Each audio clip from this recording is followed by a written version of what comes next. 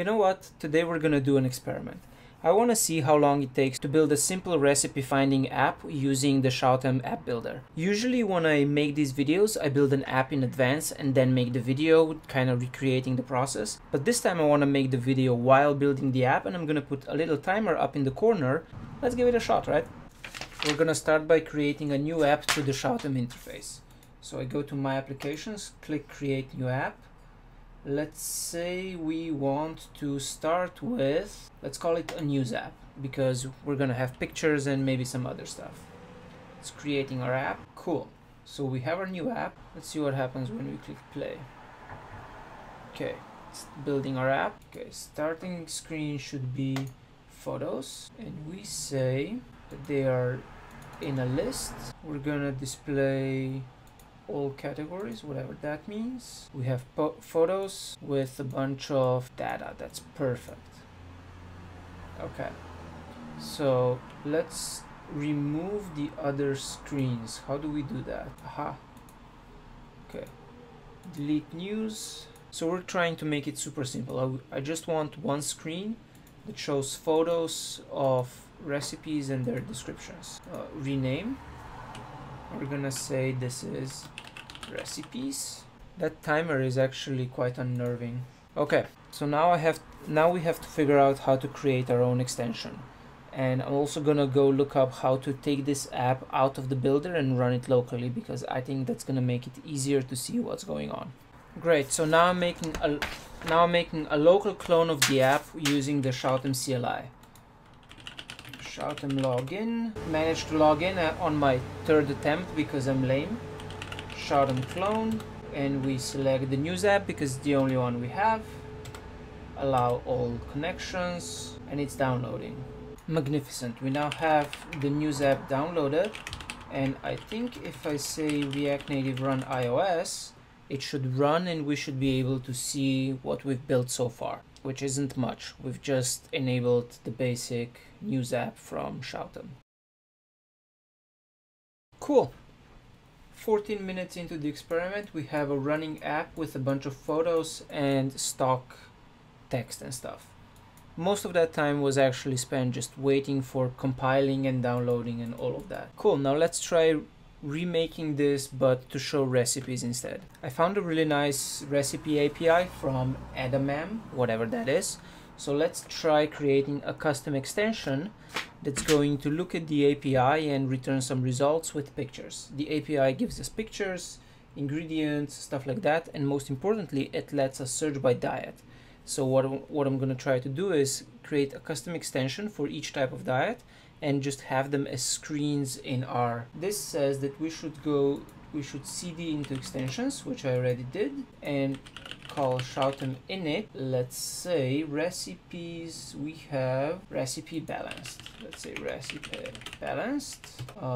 Title recipe. Okay, we created a random extension that doesn't do much. It's supposed to just say hello world. Let's add a screen. Shoutem screen add list -- shortcut news app, because that's what we called it. Oh, it's in here. Screens list.js. Cool, we have a list and we're gonna say balanced recipes. Now we have to do Shoutem push and Shoutem install. We install it to our news app. Cool, and now if I go back to my Shoutem builder, if I understand this correctly, a new thing should show up. So here I can go plus and find my balanced recipes, and it gets added. And it has a stupid name. And let's go back to my navigation, and let's say the navigation bar is going to be a tab bar. I think it automatically say here. This Shoutem configure syncs everything between the builder and my local machine. Cleaning temp, installing dependencies. Cool. And now if I run React Native run iOS, so we still have the original recipes thing, but if I click balanced recipes, I get our new screen that we just started working on. I just lost a bunch of time trying to be far too clever about this, so let's try building it from scratch. And by too clever, I mean I tried to copy the Shoutem photos list approach, and that didn't quite work out, so now I'm just going to build my own list with my own data source. So let's do this, getting some help from the official tutorial for making your own Shoutem extension. We take a bunch of imports and we create a recipes function that for now is going to return a list of exactly one recipe that has a URL chicken soup, enough to create a basic list. And I'm gonna take the render row component from the official tutorial, the main render method. We render a list view row recipe. Okay, so now when this reloads, if I click on balanced recipes, we get chicken soup. Perfect, something finally works. Now we're gonna add a detail screen.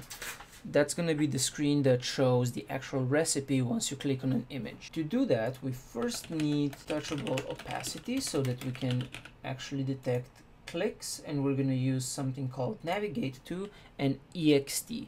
These are supposed to be things that come default with using the Shoutem builder. So I'm hoping that's true. We also are no longer exporting list by default. Export default connect down here. We're also not really using styles anymore. Now we go into our extension and we say Shoutem screen add details. That creates a new screen. In our render row, we are going to wrap everything with touchable opacity on press, navigate to, okay. Oh, and we have to take navigate to out of props. Now we go into details. Our details currently just says hello world. I guess we can just copy it over, just like the tutorial suggests.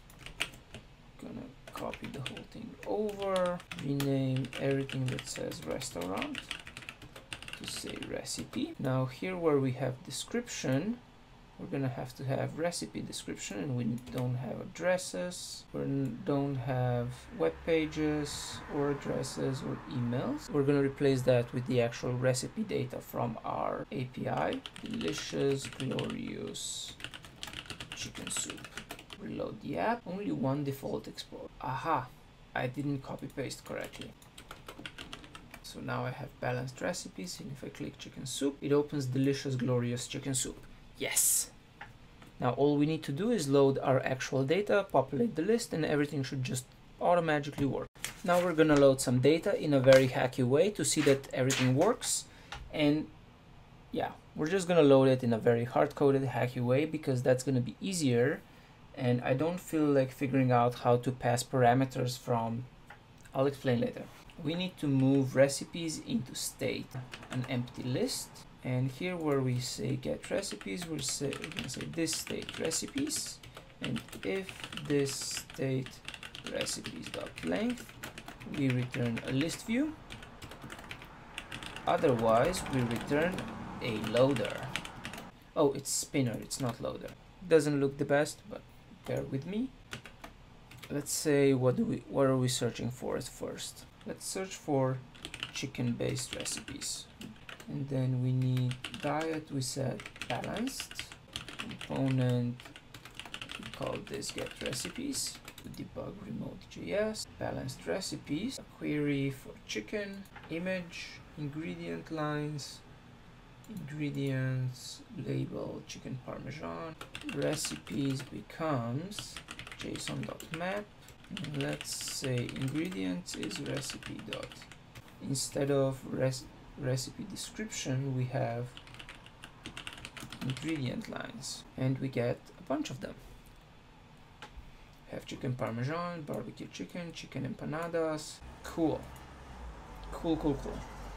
So now what we can do is we can say recipe.ingredients.map. Now we should be able to click on balanced recipes, load something, click on it, and we get a bunch of ingredients. And that's the recipe, because obviously you can just guess what the recipe is from seeing the ingredients, right? Now the cool thing about this whole Shoutem thing is that if we do Shoutem publish, we're going to update our Shoutem extension on the Shoutem Cloud thingy builder stuff. And once it's there, we can easily add more balanced recipe screens to our app. We go to our Shoutem builder, go to custom, click recipes, This one is balanced chicken recipes. Okay, and let's call this one balanced pork recipes. And let's delete the first one because we're not using it really anymore. So now if I go here and I do Shoutem configure, okay, it's gonna install a bunch of new dependencies. It essentially reinstalls your entire app. If it all goes well, once this is done, we should have a new app with two screens, one for balanced chicken recipes and one for balanced pork recipes. But there's going to be a downside.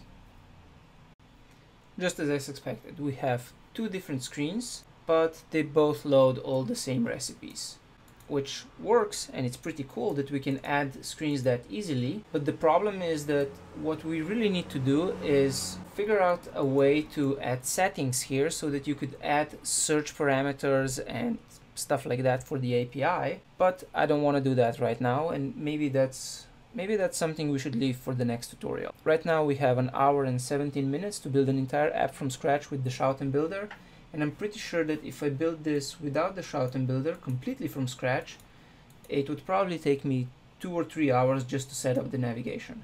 So all in all, superpower.